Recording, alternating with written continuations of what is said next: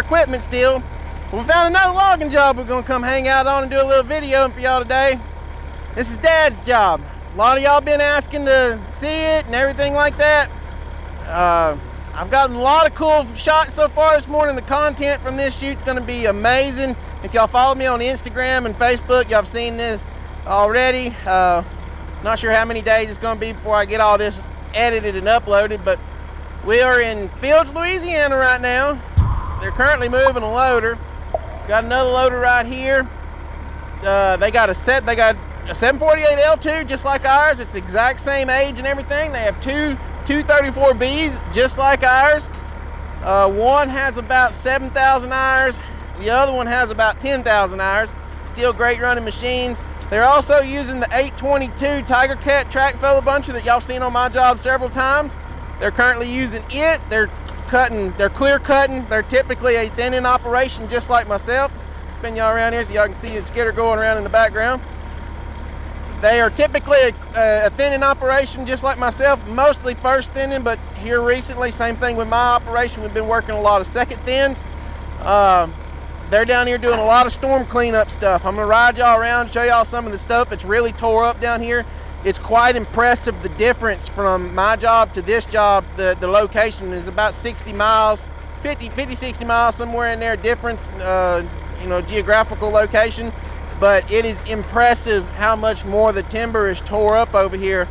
For whatever reason, being in my theory, it's because the ground stays wetter over here, and they plant mostly slash pine timber over here instead of loblolly where my area has.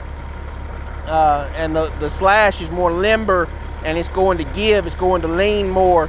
So that's their brand new 748 L2. I mean, it's the same age as ours. This is the newer of the two loaders. Nobody's gonna want to get on camera, so y'all don't even go down in the comments and ask for that. Nobody wants to get on camera out here.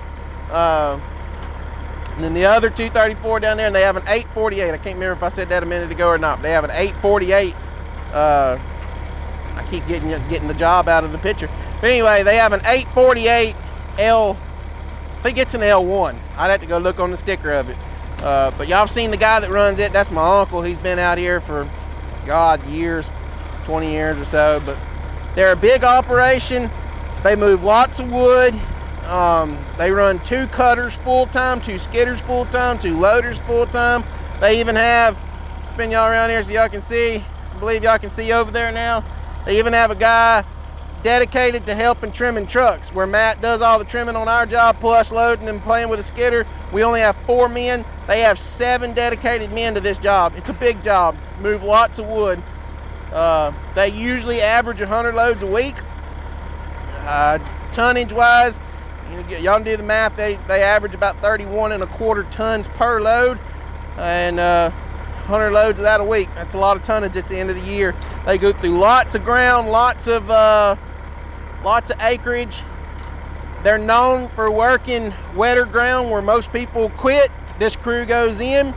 Dad's been in business now for, we're working on 21 years. This December will be 21 years he's been in business for himself. He's been in the woods full-time since I believe he was 14 years old, I think. We're gonna talk to him in a minute. We're gonna find all that out. And he's 50, he just turned 57. 56, 57. I get the numbers and ages all confused. But anyway, yeah, that's that. So hopefully y'all enjoy this. I'm really enjoying being able to just come to the job and film and not have to worry about anything else. I've gotten y'all some awesome content. But anyway, we're gonna do some more filming. Y'all know this truck. That's Iceman. Look, he come back to work. He won't come work on our job, but he'll come work over here. So anyway, we're just out here having fun, video and logging.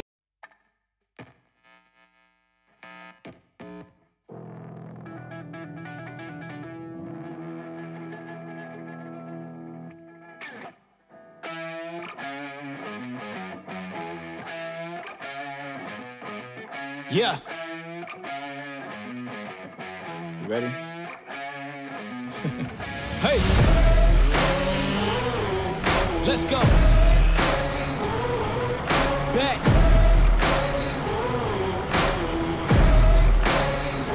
Yo, once again I'm back around, real shit back in style, haters reconcile, I'm so black and proud, first class tickets now, feet all in the aisle, everybody looking down, everybody get red when you brown, huh? Look at me up, I'm putting it down, you picking it up, checking the models, they want us to go to college just so we can be stuck, go to school to make a living, or teach yourself to make a fortune, common sense, welcome to the apocalypse, I'm one of the horsemen. I don't need your endorsement, I don't need reinforcement, giving you your last warning, cause I'm at my prime. Yeah. I'm at my prime. Whoa. Have I gone too far? Do you detect something different? If you look inside my head, would you say something's missing? If you could give all your riches just to say the word, would you risk it? These politicians so old, can't tell if they're dead or they living. Better ask Kathy Griffin, you know I like to raise stakes. We was always taught to hit the gas, we ain't even know they made brakes. We control our own fate, watching dreams take shape. Try to keep us out, we gon' freak out, turn this water cake.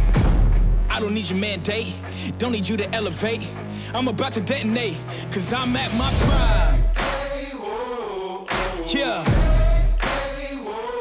I'm at my prime, said I'm at my prime. We at our prime.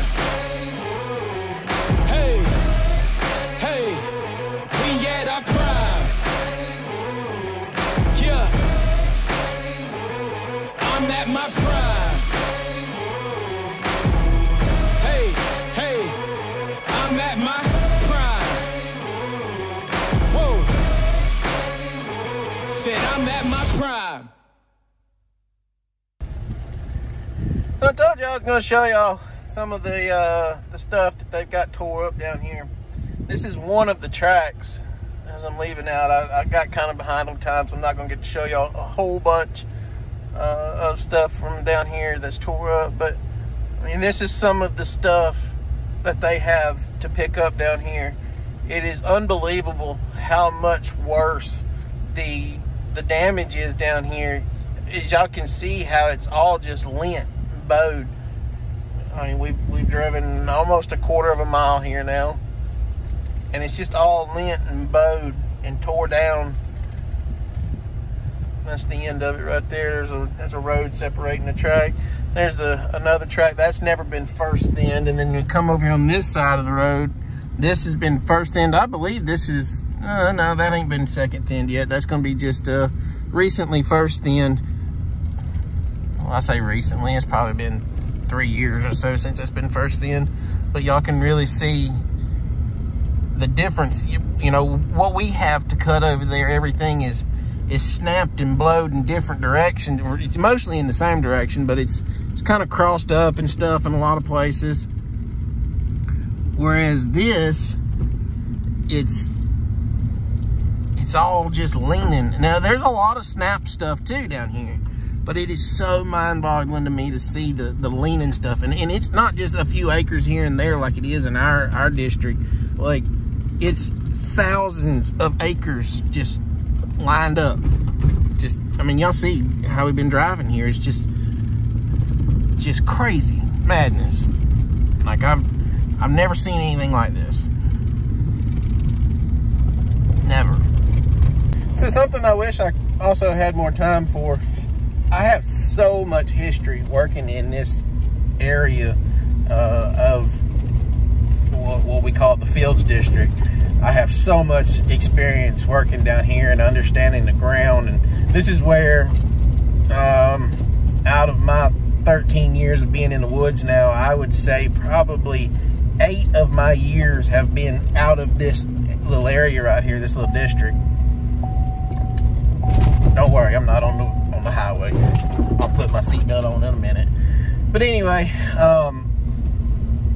the damage down here is unbelievable. But I have a lot of experience working down here, and not so much just a lot of experience, but a lot of working memories from being here. One of the very first track we ever tried to work with a bogey skidder was in this area, and it was right there close to where we were at. We called it the demo block because it was a demonstration for Tigercat to try that big bogey skidder. It was a 625 that we tried in a thinning, our first thinning application at that. Okay, I'm gonna flip the camera around. Y'all just look at all that out there. But we demonstrated the 625 in a super wet contract that we worked down here for. It took about 2 years for us to get it cut because we'd move on it and it would get too wet, then we'd have to move back up off of it and stuff like that. But we were showing the timber company just how wet a ground we could work with a single track cutter and a bogey skidder, and it was very impressive. Now we did bog it down. And going across a little SMZ here, and it starts off again with some more damaged timber. It's not as bad, but there's a lot of snap stuff in that. But there's so many memories I have working from down here, and I wish I had time to kind of show y'all a little bit of all of it. But we don't. Just look at all that out there. We get up here a little ways. I got another track that I actually clear cut a few years ago. I forgot about it. It was a storm damage from a thunderstorm, big thunderstorm come in, and had straight line winds and blew a lot of it down. And we clear cut a certain section of it. I want to show y'all what we clear cut, how high it's gotten in the last 5 years, and then show y'all what's standing around it or what's left standing. As you can see, like right here, it's just, there's just like nothing.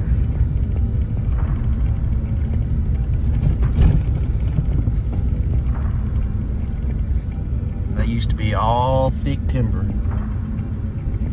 Crazy. All right, so here's the other track that I was talking about a minute ago. We actually set up right here and clear cut all this younger stuff, all this bigger stuff. That stuff's that's roughly 18-year-old timber, somewhere in there. But all this is about 5 years old, 6 years old, somewhere in there since we clear cut it. It looked about like that did back there. You know, what was leaning, about that much of it was tore down. Here, I'll show y'all the corner where it butts up. But for those of y'all that's asked, we do replant. Well, not us, but the companies that we work for, they replant. Within 2 years of us clear cutting it, it'll be replanted. Most of the time it depends on the time that we clear cut it. Like, you know, the time of year we clear cut it, whether it gets planted that winter or the next winter. And there's the next track. Our next piece of that track. This was a square 40-acre patch that we clear cut. Most every bit of it in this patch here was on the ground.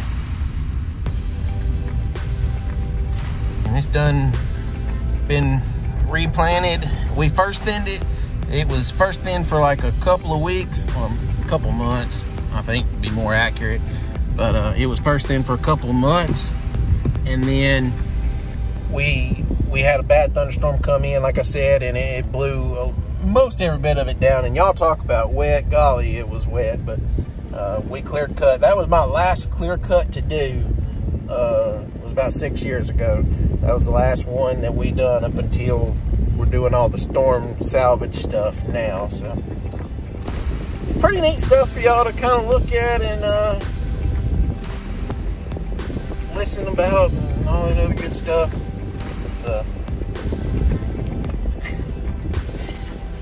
It's just crazy seeing all the stuff tore down here. It's just, I've never seen anything like this in my 13 years of logging, and I hope I don't ever see it again.